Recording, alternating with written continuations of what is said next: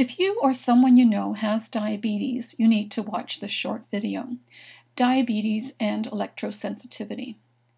There are two main types of diabetes. Type 1 diabetes, which is also called childhood onset, accounts for 5 to 10% of all diabetics and is largely genetic. Type 2 diabetes, also known as adult onset, accounts for 90 to 95% of all diabetes and is attributed largely to lifestyle and obesity. I would like to suggest there is another type of diabetes, type 3 diabetes, which has an environmental trigger that causes blood sugar to spike or fall. One of these triggers is dirty electricity. The information presented in this video is from a peer-reviewed publication. Dirty electricity elevates blood sugar among electrically sensitive diabetics and may explain brittle diabetes. In this document, I present the results from 4 case studies. The first example is a 54-year-old male who was diagnosed as pre-diabetic. What is interesting about this case is that his blood sugar remains normal when he's fishing or out in the woods, but when he's in a built-up area near power lines or working on his computer, his blood sugar increases. As part of this study, case number 1 measured the amount of dirty electricity in his home, shown in blue, and his blood sugar, first thing in the morning, shown in pink, for 9 days. His blood sugar should be at or near the red line. Instead, what we find is that the higher the levels of dirty electricity in his home, the higher his blood sugar. On one of the days, he started working on his computer before he measured his blood sugar, which was higher than normal. He moved away from the computer, waited 10 minutes, and measured his blood sugar again. This time, his blood sugar dropped by 20 milligrams per deciliter, or 1.2 millimoles per liter, in just 10 minutes. This man is electrically sensitive and is a type 3 diabetic. If your blood sugar changes in different environments, you might have type 3 diabetes. Case number 2 is a 57-year-old female with type 2 diabetes. She uses exercise to control her blood sugar, shown here in pink. Her exercise of choice is walking. When she goes for a 20-minute walk at the mall after hours, her blood sugar drops significantly.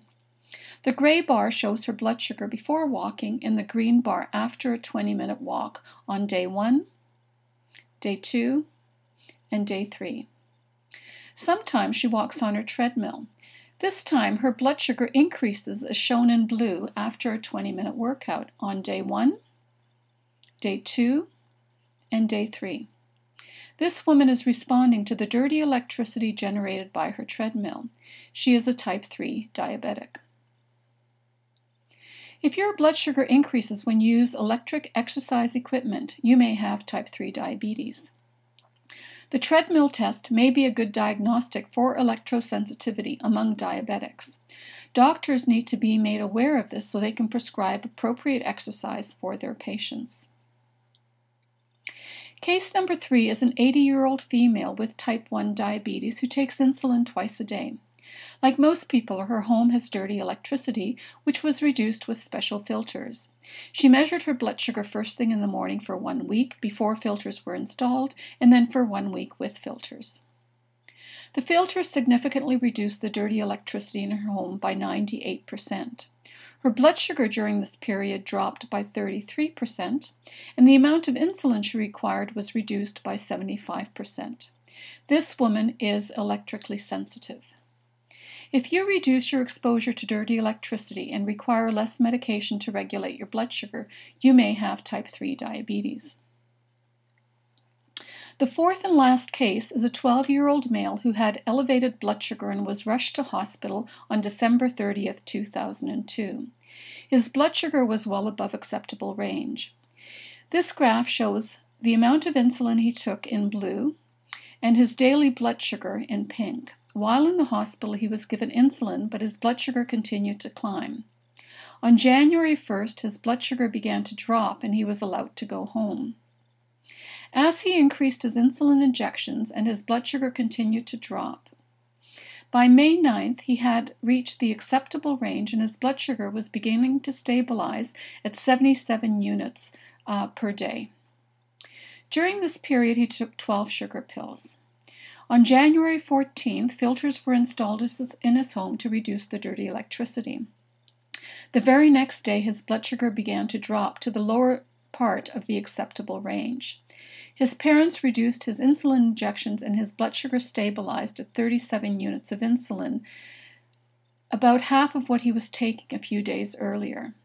During this period, he consumed 125 sugar pills. Some doctors will tell you this is normal for those who are first diagnosed with diabetes. They call it the honeymoon period. However, in the same household, a younger sister, who had lived with diabetes since the age of 3 months, also had to make downward adjustments to her insulin when the power quality in their home was improved. This young man and his sister are both electrically sensitive and are both type 1 and type 3 diabetics. Do you have type 3 diabetes? Does your blood sugar increase after using electronic exercise equipment? Does your blood sugar suddenly spike or fall for no obvious reason? Does your blood sugar change in different environments? Do you have difficulty regulating your blood sugar, and has anyone ever told you that you have brittle diabetes? If you answered yes to any of these questions, you have type 3 diabetes. So we may well have 3 types of diabetes, one that is mostly genetic, another controlled by lifestyle, and a third influenced by the environment. What can you do if you have type 3 diabetes? You can test your environment for electromagnetic pollution. You can minimize your exposure to electronic equipment. And you can share this information with your doctor and others who have diabetes. For more information, visit the Electrosensitive Society or magdahavis.com. Please share this information with those who have diabetes and with their doctors. We need to know what the environmental triggers are and what percentage of diabetics react to these triggers. Thank you.